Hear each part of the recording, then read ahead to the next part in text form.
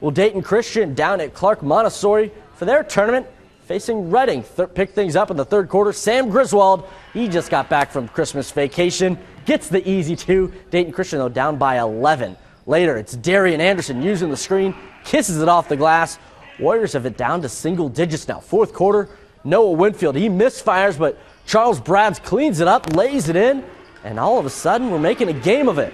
But Reading, they're able to hold off this late rally. Dayton Christian falls 65-55.